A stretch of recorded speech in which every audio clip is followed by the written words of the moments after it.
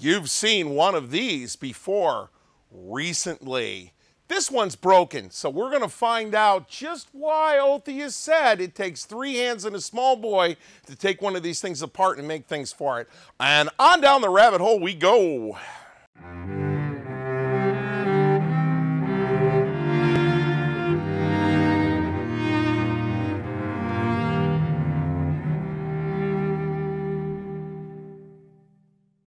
This is the second lock out of the MG08 that we had when we went over and shot it in Georgia. This lock is here because upon disassembly, the alert crew at Sea and Arsenal noted that a chunk of metal come falling out of this thing. That's a problem, and you go, why is that chunk of metal in a bag? Well, if I drop it on the floor, it's a lot easier to find a bag than it is to find anything else. So as you guys probably heard when you saw the 08 episode number 1, that this is a very complex piece of kit to take apart. It's not, but it does require the proper tools. You are not disassembling this thing out in the field. There are a lot of interlocking pieces here that have to be attended to. And it's got to go back together again in a certain order. I'm not going to tell you that I'm an expert. I've only had this lock apart one time, and it was about 2 months ago. So I don't understand this. So we're going to go fumble our way through this thing together. So we've got a split head pin, a split head pin. There's another split head pin up underneath this arm that we've got to take care of to remove. So 1, 2, 3 of those pins, and then there's another one up underneath here. The part that we broke, we'll dive down into it, but the part that we broke, I believe, is the part that keeps the slide from coming off. Right now, the hammer is down, so this lock is uncocked, and I'm going to show you a little bit later that there's a firing pin sticking through right there. I'll tell you why that's going to be a problem in a minute. So the first thing I want to do is I want to cock this. You heard it cock, right? So when this is down, that's free to move down. Or actually, yeah, that's down. So this can come up, grab around, come back, come around, come down, and then lock back into position again. And when this part locks into position, it sets that sear right there. And when that releases, when you pull the trigger, it'll drop. It'll come down. I don't want to, this gun's got a flat spring in it. We'll see that in a minute. So where do you begin? You're given a machine like this. Where the heck do you even begin? You know, I don't know. We're going to start by taking this out. There's 2 ribs alongside this pin that go up and hold these arms up in place. So I'm going to start by popping that out, and you're going to hear a loud bang because the last time I did this, the mainspring is going to let fly when we drive this out. So this pin's going to come out. Okay, and we'll set that right there. And then when this collar comes off is when we're going to start making noise here.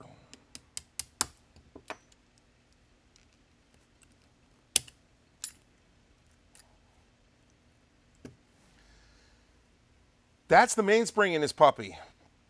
Break that, you're out of luck. It also doubles as the sear spring.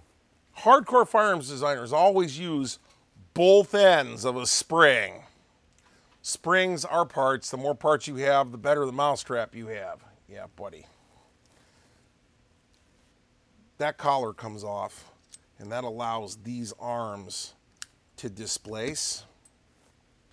Well, all of this up in here is, this thing has absolutely had the life sucked out of it. There's a lot of things going on up inside this lock.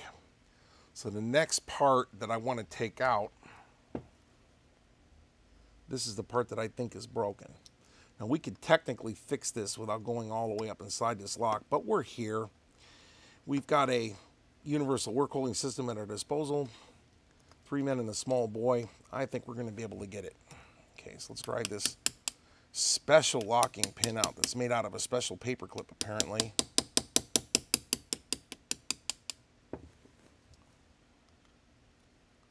So if you need small hammers and a vise to take something apart, there's the pin over there. And I believe that the piece that was broken is the part that keeps this slide from coming out. Let's have a look here and see if we can't get that to fall free. Yeah, maybe we got to take the sear out first. Okay, well, I'm going to go get a tool, and we'll be right back. There comes a point in every one of these videos sometimes when I have to stop and do a little bit of research, and I wanted to make sure I wasn't stepping in something. So I went and got a couple of tools and took it all the way apart again so that I could further articulate which direction I wanted to go. So what we note here is this is the whole fire control setup, and if you really want to see a fabulous animation of this, go back and look at the primer episode. There's also an entire channel, Some British Egg does some really, really, really incredibly good animations. That's the striker. This is the spring that drives the striker.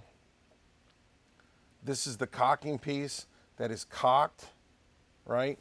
And then this sear spring presses on the back of that. So when you pivot that out of the way, this will rotate down and that will come out, and the nose of the firing pin will hit the primer if the safety sear is lifted out of the way. I'm sure I'm using the wrong words. I'm just looking at it using words from M16, FNFAL terminology. Just humor me. This is the first 08 lock I've ever had all the way apart on a bench and talk about it.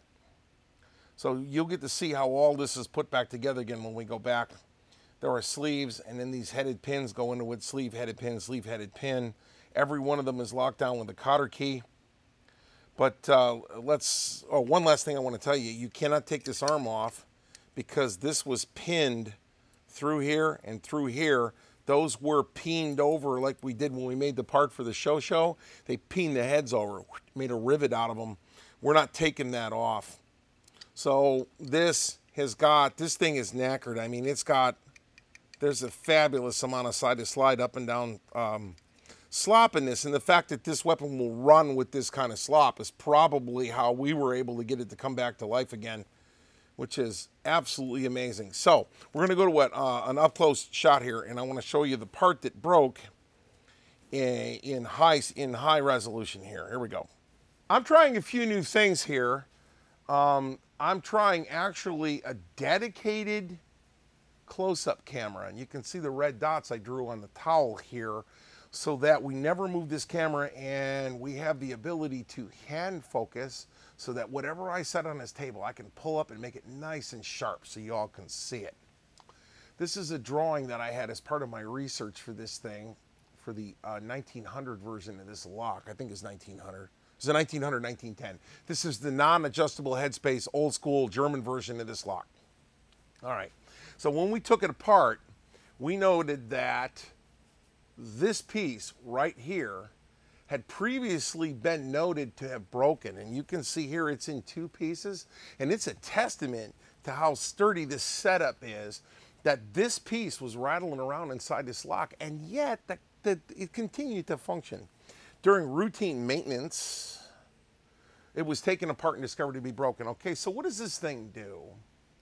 This piece right here, there's a pin that sticks through it, and that's this cutout. Let's see, I got to rotate it backwards, don't I? Let me rotate it into the correct orientation and get my fat little sausage fingers out of the way here. Bang. There's the correct orientation for the part, okay?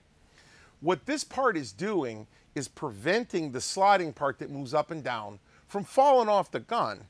There's a piece up at the top that stops it. Up here, there's an up stop. This is the down stop. Inside the cavity, right here, inside this cavity is where this projection right here runs into that, and it keeps it from falling off. So this part here slides up and down. We'll get into that here in a minute. But what I can see from this is I don't have to cut one of these things out of solid steel. All this piece does is provides a bearing surface, but it doesn't even have to be this long, and I don't even know why it's shaped like this, and I do not know this, but it almost looks like it's a legacy part left over from one of the earlier designs of this lock, and it's just like, I don't know. But what I do know is that all it does is sticks through the front, and when the top part of it broke off, this pin and this surface here still had it captured. So it was still operating. This is not a piece that I have to cut out of a solid chunk of steel to make another one up. We're going to fire up the torch and brass braze this back together again. All it's got to do is be in one piece and go. because I'm sure the 24-hour 08 parts store probably doesn't have one of these kicking about. Failure analysis. We're almost there at the end of failure analysis, because to just fix something doesn't mean you don't know why it broke. There's a projection sitting out here that stops this coming up. And that's on the backstroke is when it comes back. But when it comes around and loads the round on the chamber, it's down like this. And the stud sticks out of this window right here, and it hits that surface. So you put this on, and then you set the stud back in. So now it's trapped at its downward motion and at its upward motion. So it's running into that stud. It's hitting it. And I guess it just eventually didn't want to play anymore. Who knows? It's 100 and something years old. The design's 118 years old. And the origins of the design go back 10 years before that. So it is what it is. So that leads us to options. It does not move. It's held in place and captured. It's captured by a pin. Where did I set that? There it is, right there. It's captured by a pin. Where's that pin? Ah, all right. Well, there it is. It's captured by a pin that goes in that hole right there. So it's not supposed to move. Okay. So we're going to go braze this part back together again. We're going to use a oxyacetylene torch and heat this thing up, and we're going to see if we can't get this to come back together as one homogeneous piece. We'll do a quick test to make sure that it was in one part. And then we're going to go on to another part of this, and what I did my last episode, in the head spacing episode, is going to become painfully obvious why I had to run that before we did this. Failure analysis time. I'm cleaning this thing up to braze it. And you see this big chunk of rust right here? At some time, long time ago, there was a pit or a crack or a void, and something got up inside this, let's call it water, corroded this, and as this stress joint opened up and opened up and opened up, it got to the point where this web could not support the impact load on the end of that tit. So it snapped, it brittle fractured. You can see the spot there, you can see it there. So what we're going to do is come in here and clean all of this off, and then I'm just going to braze this together real quick and meet you back over at the bench. Hey, all you junior gunsmiths out there, this is one of the very, very few things that you should actually use a Dremel for.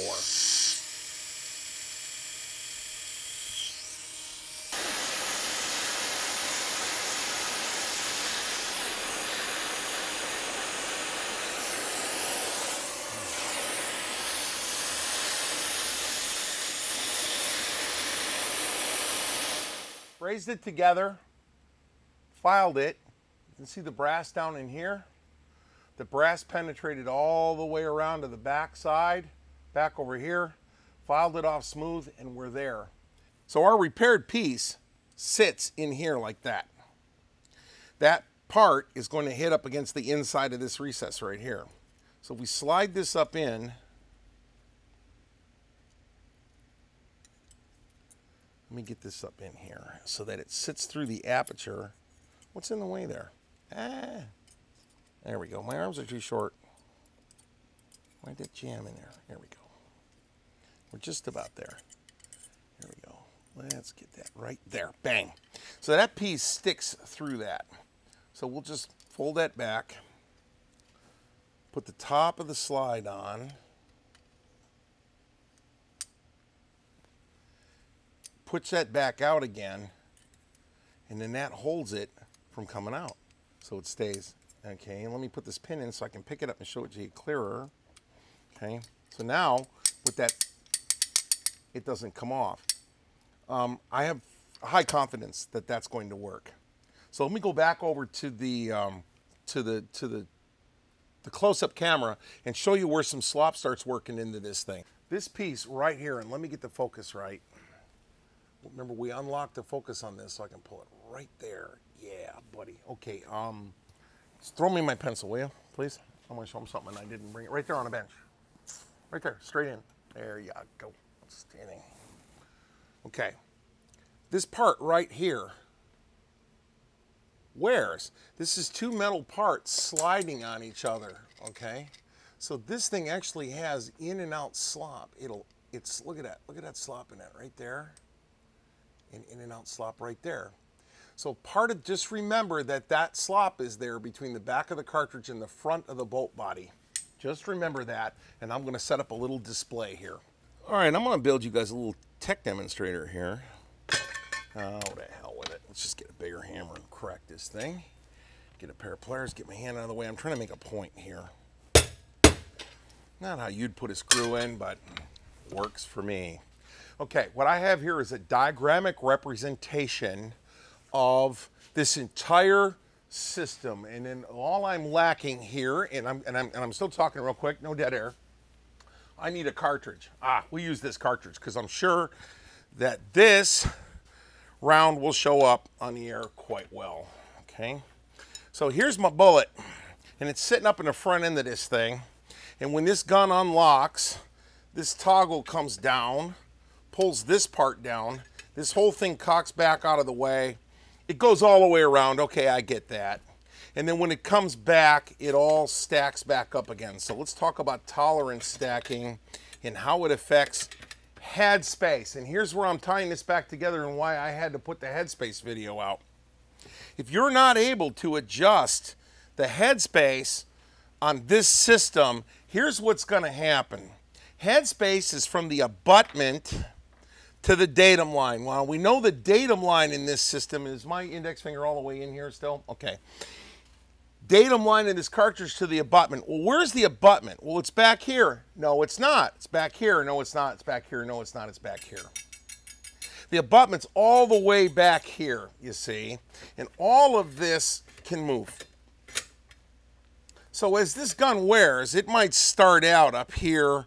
This part is pushed forward, everything's unworn, and as this gun wears, as that joint wears, as this joint wears, and as this joint wears, the distance from the datum line to the abutment begins to grow. It just, all the slop comes out of this bang, and all of a sudden, we are out of headspace. Now, this is fantastically exaggerated in order to make my point, but on this particular gun, all of this constitutes a loss of headspace as this thing gets knackered and it gets old. That journal bearing, that bearing, this, how this thing comes in, it's an interrupted thread, comes in and turns. So this flat spot right here, this bearing right here, being all kinds of wobbly, you can see how this thing wobbles. So as this goes, and then as this slide part here goes. So what I did to the other 08, we're gonna go over to the tight camera and I'm gonna show you what I did to the other lock to make it not have the cartridges wander. And I'm back to my tight up here, and I've got another picture set here.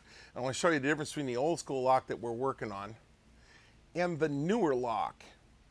And what they had done, and I believe this is a 1910, if I remember it right. I've never held one of these locks in my hand, but this gizmo right here, without modifying the engineering on the rest of the gun, I don't know, but boy, that sure looks like something you can screw in and out in order to take up the longitudinal slack in this system. This system doesn't have any way to take any of those bearings or any of that slop out of it. This one appears to, I've never held one in my hand. I don't know, don't gig me on that, but that's what it appears like. Because that's where I would put it if I was engineering this thing from Jump Street and I didn't want to re-engineer the rest of the gun.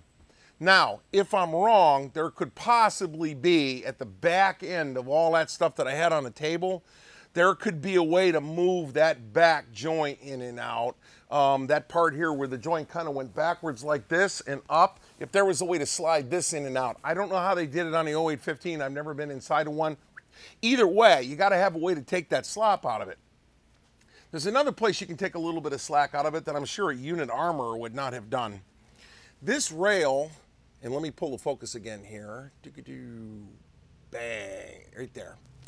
This rail right here, this slides on and off this rail. So this gives you a T-shaped setup here, which, and as that wears, this can move in and out. It can move back and forth and it can move side to side. This setup looks suspiciously like a 1911, doesn't it? When you take a 1911 and you throw a slide on it, it's the same setup. It's also how a locomotive cylinder gib is done. There's a lot of things. This is all railroad engineering. Bruno was commenting on that. He was looking at some of the animation for the 1919, and he said, my God, if you look at it like it's a railroad locomotive, it makes a fabulous amount of sense. Well, if you're going to accurize in 1911, you tighten these rails up significantly, and you do it one of several ways. You can grab my little 2-ounce ball peen, please. I want to just demonstrate something here. You can, right there, outstanding. You can hit it right there. And by doing that, it'll push this rail down, and I don't mean hit it hard, because this stuff will move. It's even when properly hardened, metal will move small distances. We could tap this down. We could also tap these rails down. Now, the last lock we had bowl of wet spaghetti noodles slop in it side to side, and the cartridges are actually wandering side to side. And when you slow the gun down, you get a jam. When it was running fast, you wouldn't. This particular lock doesn't do that, and I got news for you. I'm not fixing it if it isn't broke. So I'm not going to do that, but that's another place we could get rid of things that are messing up our headspace. Also in this system right here, I got to see if I can't get this where you can just see the pins right there. There they are. There's a pin right there, and there's a pin right there. Those pins were driven through, the ends were mushroomed over, and the thing was filed off flat. Ain't messing with that either. And then while I got you in close-up, you can see this interrupted thread here. This interrupted thread, you just slide it up there. It goes, that's actually a pretty good shot of it right there. You slide it in and rotate it 1/4 of a turn, and it locks up. I'm trying to keep you in focus here, guys. You slide it in, turn it 1/4 of a turn, and it locks back into the action. Alrighty. So let's get back to putting this thing back together again, huh? All right, go.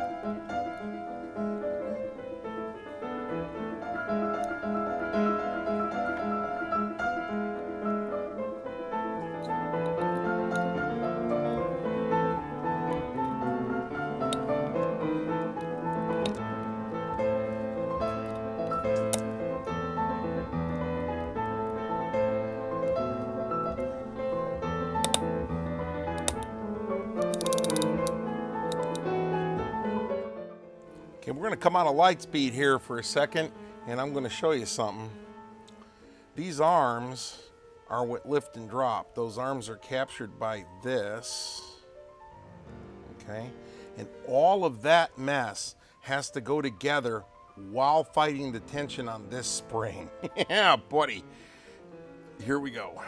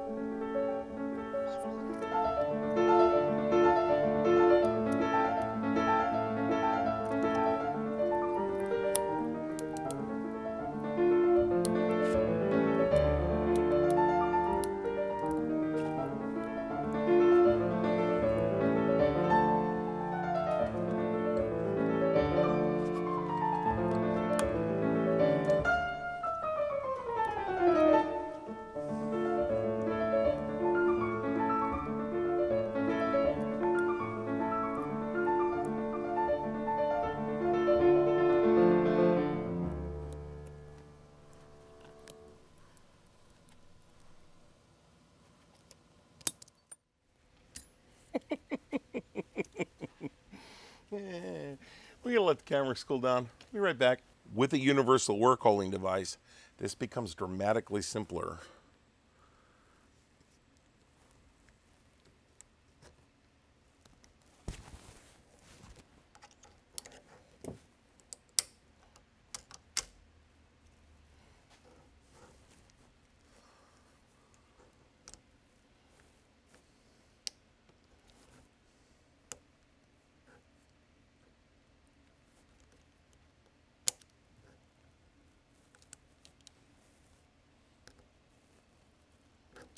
Still got to get it all lined up there.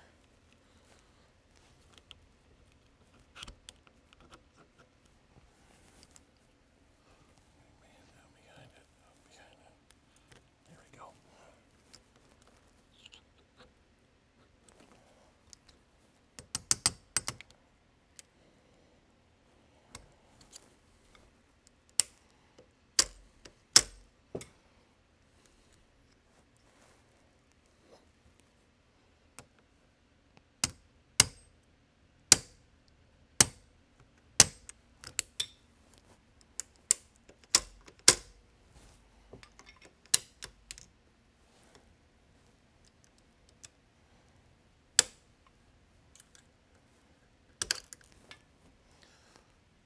Easy peasy, lemon squeezy.